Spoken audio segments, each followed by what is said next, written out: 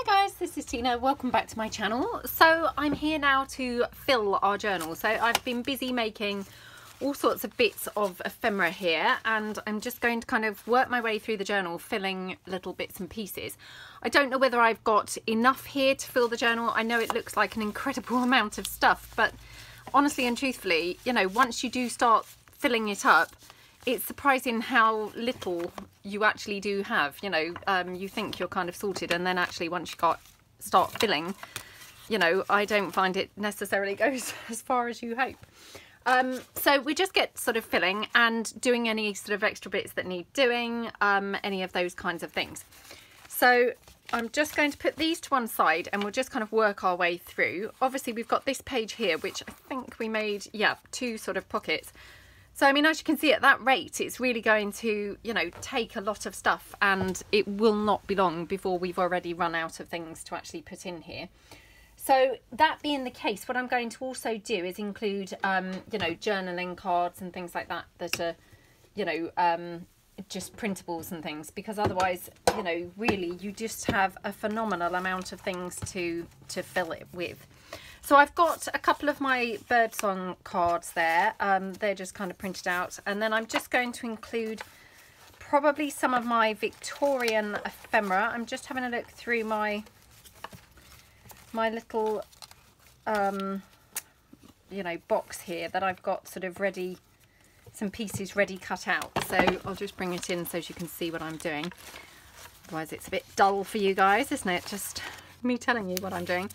So, I mean, I'm just going to take anything that's quite neutral. I don't want anything, you know, with the ladies on or anything like that necessarily. It's more things that are either neutrally or, you know, bird related, things like that. Or the greens and yellows, the, you know, the colours that we have been using generally through the journal. I don't really at this stage want to be suddenly, you know, bringing in a whole bunch of other colours. Well, colours or themes. I'd rather stick with, you know, what we've kind of been doing so far. So I'm just sort of having a look, seeing what else I've got. Got a fussy cut bird there. I'm just going to pull that out in case I need to sort of suddenly make a tag or two. Okay, just see whether there's anything else in there that's neutralish. Okay, well, I mean, hopefully we've got a little bit now to get started with. I'm just pulling out anything else that's slightly neutrally, you know, that I think I could get away with putting in this journal. So, and then we'll, you know, just see how we get on.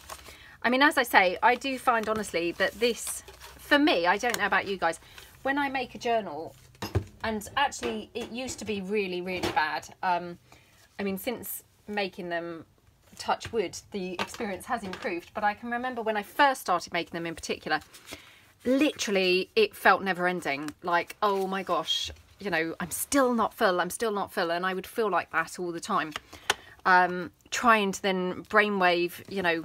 I'm going to put these in my lap so I've got a bit more room here. I have, would you believe, cleared my desk a little bit since the last video, but clearly not enough. Let me just raise my camera slightly. Okay. Yeah, I can remember when I first started making journals especially, and literally it would feel like never ending, and I actually found it slightly overwhelming, and yeah, didn't really enjoy this part at all, trying to make enough things to actually go into the journal. You know, it felt like, oh my gosh, I'm never ever going to finish. So yeah, thankfully I don't think I'm kind of at that stage anymore, but you know, I do still have times where I do think, oh my gosh, you know, is this ever going to fill up? Right, so we'll just get filling. So this one's just a tag. I'm not going to even bother putting a, what, you know, thingamajiggly in there, because to be honest, you know, the journal's quite fat. Oh, well, let's do put one on there, because now I've said that, I feel a bit rubbish not doing that. So we'll just put a hole in there, and this is just a printed tag, so of course it's just ready to go, you know, which is really nice. So we'll just pull in little hole reinforcer, and things like, you know, even what to use as the the tabs and things themselves, you know, that can all take a lot of planning and, you know, finding something suitable. So although it sounds like, you know, oh, well, you've only got to fill it now, I do think sometimes that that's actually the biggest part of making the journal. You know, I don't know about you guys, but I actually really enjoy the making of the journal and the decorating. The filling of the pockets, I would say it's, you know, it's probably still my least favourite part, to be honest.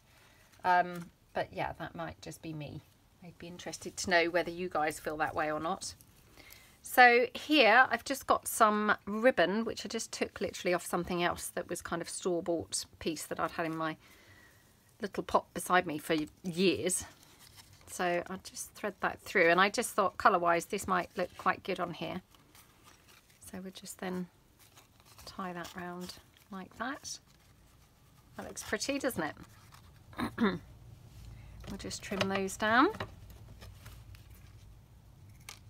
1 and 2. Okay, so that's a bit better finished off, isn't it? I mean, I did go through a little phase where I think it was Artie Mays I'd seen doing the eyelash trim tied around the tops of the tags as well. So we could do a bit of that because that looks really pretty. I think she kind of used double. So let's try that. I can remember doing this before and actually finding it very fiddly. Oh yeah, no less fiddly this time round. So let me cut this down. So all I'm doing is literally I've taken a tiny bit of eyelash trim and I have doubled up the length so it's, you know, like double thickness, just double thickness.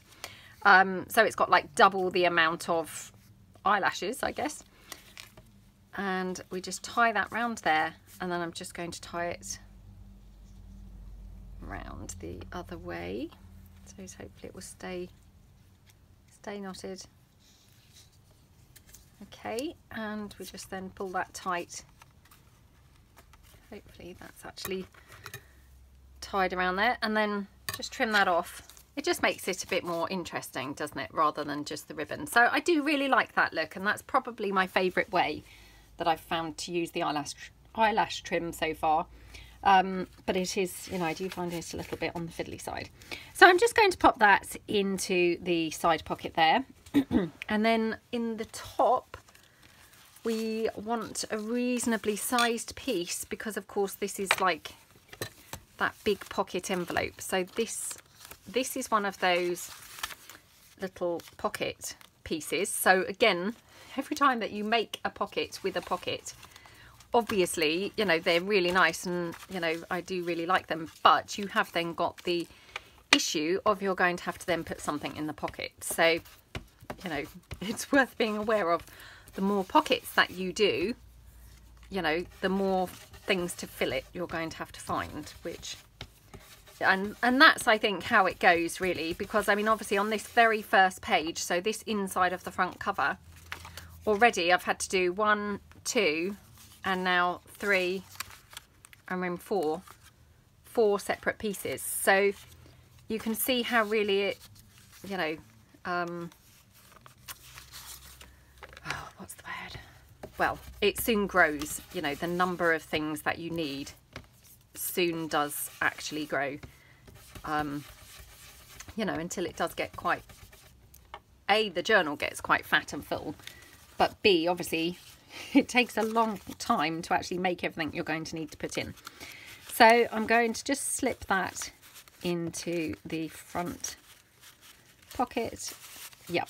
Okay, so that goes in there really nicely. I'm still undecided whether I do want to put anything up there. I don't mind it as it is, but yeah, I'm just debating. So in this one, I've already put in a little flippy pad that I just made. So that just goes in there. I think that's really nice. However, I do have a pocket here now. So, you know, the never-ending pocket scenario. So I just made a little, you know, flip down just from some scraps of paper and just a stamped sort of image that I've used as a little close-in stopper. And I can just tuck that in there. I'm just checking that it's not going to just get lost. I mean, obviously, if it goes in that way, it's going to be pushed in, possibly never to be found again. So I might be better off using something else. Let me just see what else I've got.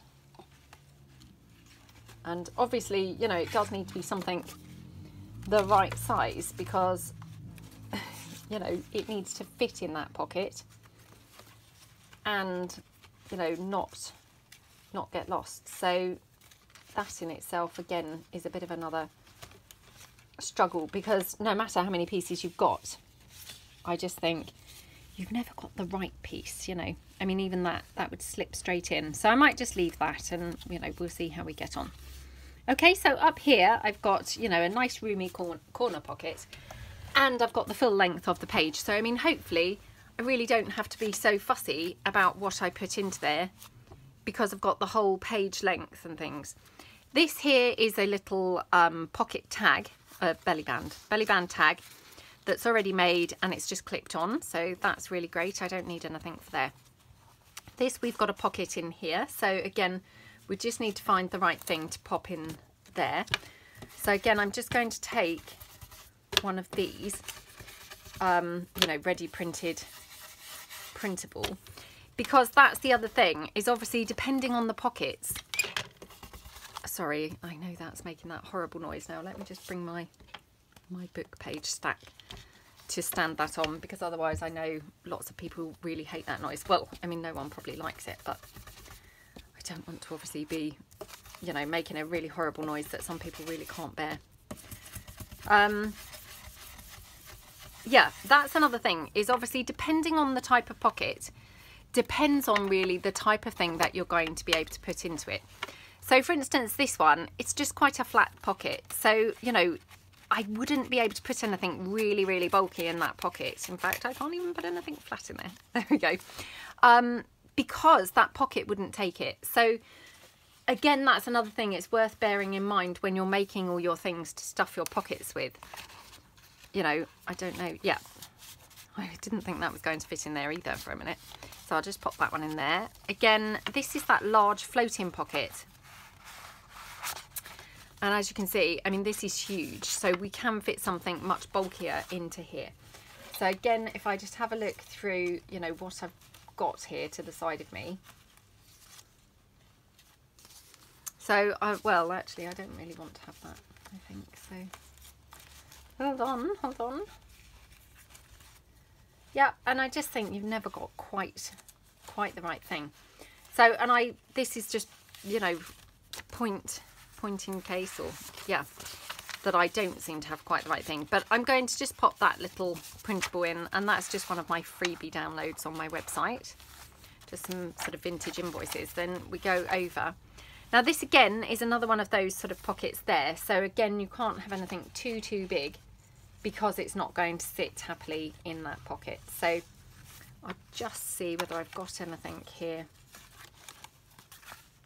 to go in there. I don't think even that's going to fit. No. So now I'm wishing I'd done that as a little tuck spot, to be honest, because then I would maybe have a little bit more, you know, breathing space.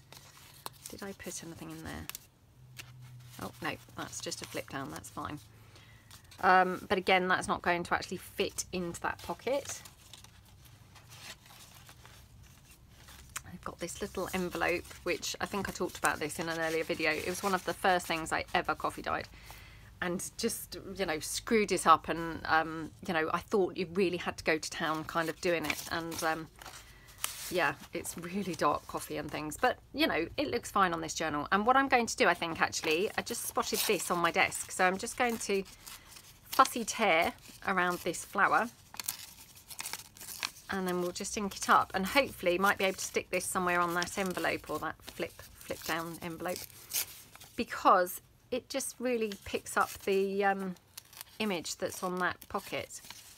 So we'll just come round like that.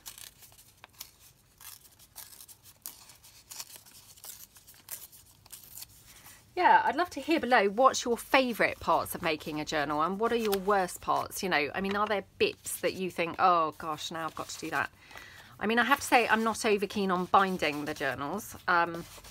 You know, I find that very fiddly, although not as bad as I used to. And then, yeah, probably, I used to not really like decorating the covers. I don't mind that now. So for me, it's probably, yeah, the binding them and then filling them with all the bits and pieces. So that's kind of my two worst parts of the journals.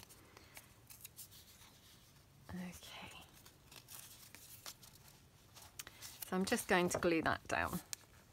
And it just sort of helps to bring it all together a little bit more, doesn't it? Oops, I've picked up the wrong glue now. Hold on. The glue that doesn't want to play, I picked up by mistake. So just swap.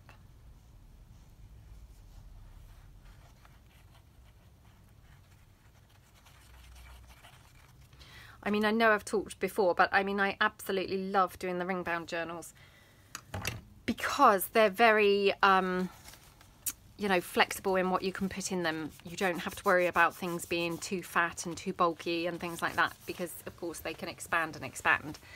I mean, you know, of course, obviously putting things into pockets, it's still the same issue. You've got to make sure things fit into the pockets, but I just feel like things can be slightly bulkier in the first place. So yeah, I really do love the ring bound ones. I quite like altered books, although I have to say I've not done an altered book for ages and ages. And I noticed the other day Gail doing an altered book. Sorry, I'm looking for my scissors now. I have to use my spare pair. I noticed the other day Gail was doing an altered book, and I thought, wow, I've not done one for ages. You know, when you just kind of, you know, for no rhyme or reason, but you just haven't done something for ages. So I must get back on to doing them, because I do really love them. So in this one, I've got a pocket here. Obviously, I've already put this photograph in. I don't know whether I'm going to leave that photograph, actually. I might use something else. Again, we'll try this. I don't know whether this will fit. I don't think it will fit widthways into the page. So let's see what else we've got. I've actually got this kite, which I'd made this during the 3 and 30 alphabet challenge for K for kites. And I thought this would be lovely in this journal. Oh, we could maybe even stick this on a page, you know. It's a little, you know, not flippy hat, but little opening, and you've just got some journaling space there.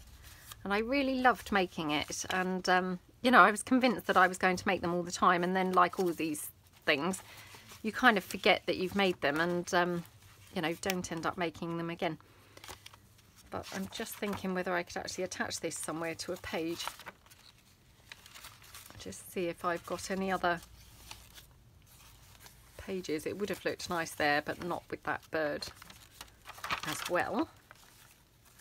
Aha! Look, I knew that I had a page here without... It just, yeah, that page was completely unfinished. How that passed me by, I have no idea, but for some reason it had. So that looks really nice on there, doesn't it? Right, let's see. I might put some doily or something behind it, because otherwise it looks a little bit plain on the page. So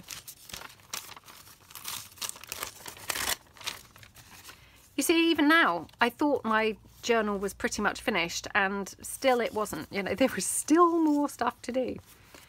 And that's the thing, I think, you know, they really are, or they really do take an incredible amount of filling. You know, they're never quite enough stuff in them. Oh, I don't know whether that really is right there. I feel like I need some more green on here, because, you know, that green there. I wonder whether we could have anything else green. Or I've got this doily, which is a much darker green. That may be better. Let's just try that.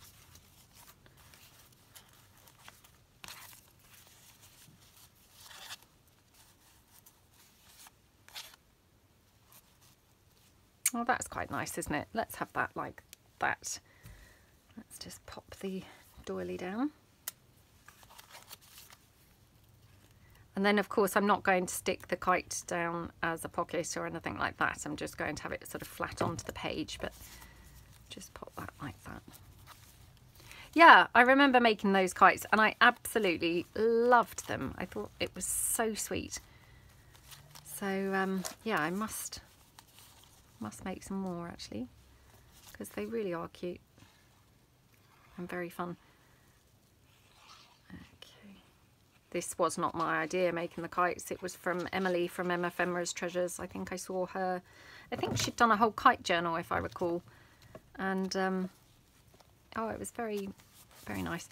And obviously I was struggling to come up with something for K, the letter K. And so when I saw her kite journal, I thought, oh, K for kites, perfect. Right, so we've got that there. Now I'm just wanting to put something green, I think, somewhere on that page, because it needs something, you know, green, bringing in the green from the other side, I think. So what about that? Just again, just ink this up. Oops.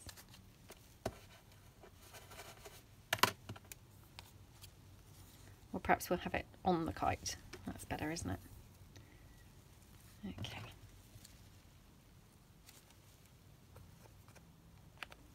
Okie dokie, right.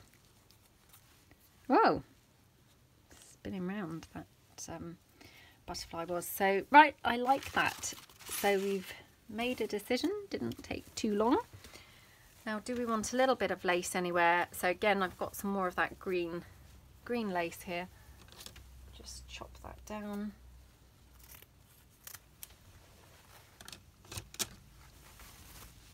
Okay. That's a bit weird, isn't it?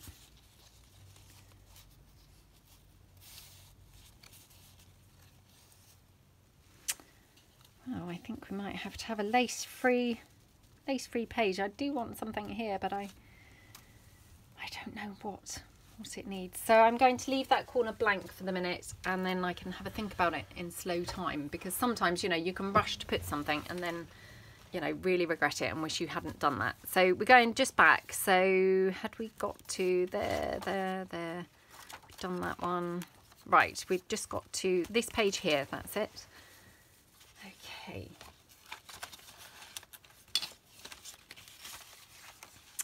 So again, let's see what we've got. Got this gorgeous tag, which I absolutely love. Not sure that that's quite right in there, but oh, that's not bad actually. Just going to check that we don't want that tag somewhere else, because I really do love how that tag looks.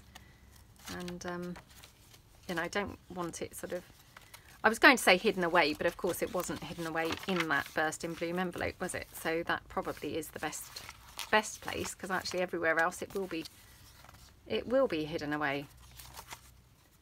Yeah, I think, unless I have it there. No, I'm going to put it in here. So yeah, I love that tag. I need to make some more of these tabs as well. So that's going to be on my to-do list, to make some more tabs.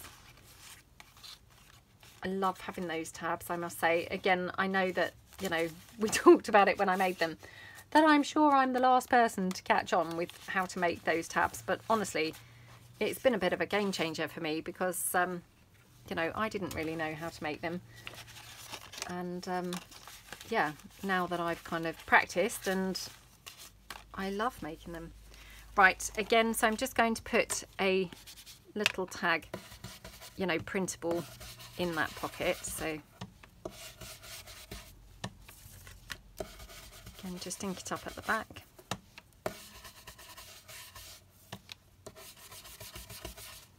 Okay, and I'm just going to pop that in like that. Okie dokie, and over we go. And so now we've got this envelope, which I've already made a little something to put in there, so that's all fine. So then we've got this envelope here, which obviously this has got the window, so it would be nice to have something that's kind of pretty through the window. I don't know whether we'll be able to, you know, because sometimes it's just by luck that things do, you know, are visible in the window, and sometimes they're just not. Nope, he's not going to be visible. He's not going to be visible, and he's not going to fit. So clearly not that piece. I've got this. Again, let's try this. So obviously that's huge for that envelope, because it's jutting out, you know, a mile. But, you know, I don't dislike it, so we could have that. I've also got this journaling card that I made, so perhaps that would be better. Wonder if we could just trim it down this side. Just trim it slightly so that that bird is, you know, more visible through that window. Hopefully that's straightish. It's not brilliant. Okay. Oh my gosh, this is just getting worse and worse now. Okay, right, we now have a skinny journaling card, and it's just got a little bit of a gap there. Okay, right. Is that going to fit now? Well, I don't know what I've done now. It doesn't fit. Okay, there we go. So now we've got the bird visible, so that's nice, isn't it? So, oops, going over again. Oh, sorry, just getting rid of the glue threads that are now hanging on the page. So now we've got this little glassine bag. So again, it's quite tiny. So, you know, what I'm thinking now is, why didn't I make tinier things, obviously, that would have fitted in here a little bit better. So we can fit that in, so that's really good. And what should we put? Let's have a look. We could have this in here. Oh my gosh, come out. Oh no, I can't open the bag. Oh my gosh. Honestly, do you sometimes just have days like this? Oh, horrible, horrible, horrible. When you're doing things on camera and you're trying to get them to open. Okay, and this we had as a tuck spot. So a tuck spot is, you know, much more flexible than a pocket, because of course you don't have to worry about things not fitting in so much, because you've got the whole, you know, the whole thing moves out, so you can fit a lot more in them. I go through phases, weirdly. Sometimes I seem to do more, you know, tucks, and sometimes more pockets. But yeah, I mean, generally, actually, I think tuck spots are better, because I think you've got more versatility. So I must try and remember that myself. And then I've just got this little, no, that's not going to fit. Am I going to get this in there? Oh my gosh, even that doesn't fit, would you believe? What about this one? Okay, right, so we've got that one, and then going through, we've got this little one, which again is another little window envelope. So now I'm going to struggle with anything to sort of show up in that window. So again, I've got one of those tiny tags. There we go. So I'm just going to quickly ink this up, and then we will, you know, that will then be visible. So my husband and my daughter have just got back. They've just been dropping my son off at work, my middle son. So yeah, my video might be cut short in a moment, because she's going to run upstairs saying, "Oh mummy, remember you said." So yesterday's was, "Remember you said you were playing Jenga." Today my remember you said was buying her some sweets, which we've already done. But no doubt I've probably said something else that I can't remember. She will remember, of course she will. Of course she will remember, because children do, don't they? Girls especially, I think. They never forget. So you can never make a promise to a girl and then, you know, not do it, because they'll never let you forget. So I might just have that in there, and then going over. So here again, this is a tuck spot, is a glassine bag. So again, you know, I can be a lot more generous because it's a tuck spot. So I don't have to find something that's really titchy. Although, to be honest, I'm now at the stage I'm running out of pieces, which is a bit of a shame. So I've got this, which has been decoupaged. Now, again, for me, this feels like a bit of a stretch, because this to me does not go with the journal. However, I do like the green with the green. Yeah, I mean, I don't know. I see other people do things like this in their journals all the time, and I love it. When I try and do things like this, I kind of forever feel a bit like, oh, that doesn't really go. And actually, would you believe it's still too long? So what I might do is have to trim that down slightly. I wonder whether it will actually go down enough. Might not. It might not. Let's just take that down slightly either side.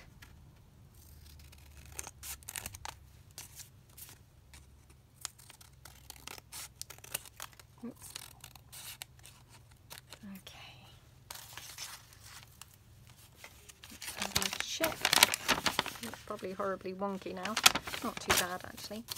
And I'll just pop that in there. So I mean, it's overhanging a little bit, but not so much as it was. And then I've got the belly band here, which again, I might just pop this in here. I mean, again, this has got the red on, but then so has this. So I feel like, you know, I can get away with that a little bit more. Then we have a pocket here, which again, I'm not sure I've now really got anything much to go in there. So I might have to make something. And here again, let's see if I've got anything just to go in there. Not sure. I made this, which again, I was going to put in the journal, but then I've kind of run out of places to put things actually, unless I put it on here, which actually doesn't look too bad. Let's just check. So it would obviously hang over and then it would be there. Oh, that's quite nice actually. That is quite nice. And I could always paperclip the large journaling card somewhere else.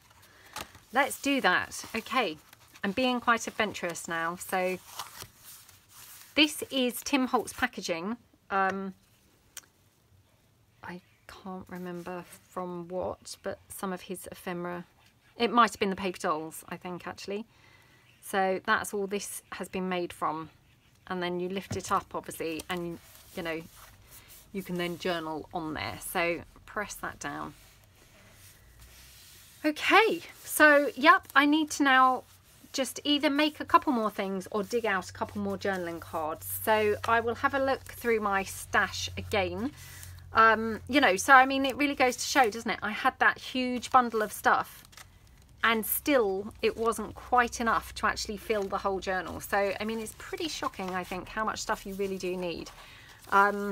You know, I don't think there's any sort of set number, unfortunately, because all journals tend to be different, but I'm just always incredibly surprised at how much, you know, how much it really does take to fill a journal.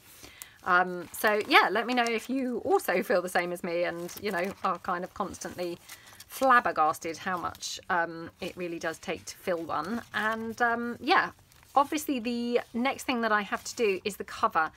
I will probably do the cover in slow time rather than on camera, but we'll kind of see how it goes. So if I don't do the cover with you guys, then obviously I'll be back with the flip through. So yeah, I hope you like how it's coming along. As you can see, it's massive now, absolutely huge, and it's definitely not, you know, not closing. In fact, it's probably, well, gigantic, isn't it? Look. But yeah, I mean, I may need to rearrange some of my stuff slightly, I'm not sure, or that may be this piece, I'm not sure. I'll have to have a look through, but you know, I quite like them really stuffed like that, so I don't mind. Anyway, I hope that you found something helpful there, and I will see you guys again soon. Thanks then, bye.